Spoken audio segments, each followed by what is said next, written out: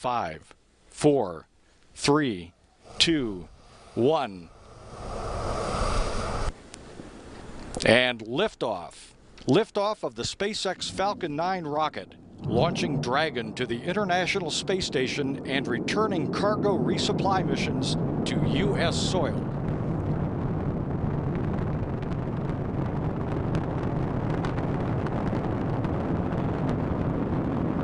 Starting gravity turn.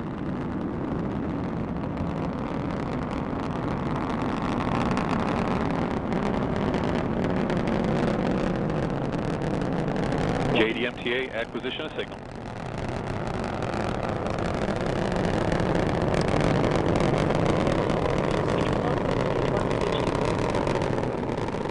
T plus 45 seconds. 1 minute and 10 seconds after liftoff, the Falcon 9 will reach supersonic speed, passing through the area of maximum dynamic pressure 10 seconds later.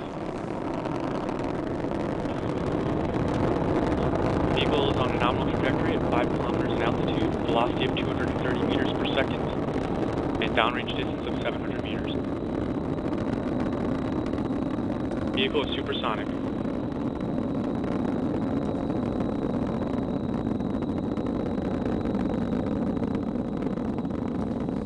Falcon now through Vehicle has reached maximum aerodynamic pressure. This is the point where the mechanical stress on the rocket reaches its peak because of the rocket's velocity and the resistance created by the atmosphere of Earth.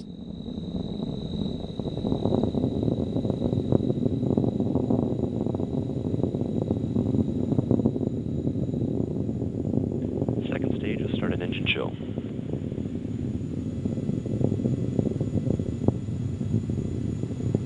Coming up on 2 minutes, everything is go. All 9 Merlin engines performing normally.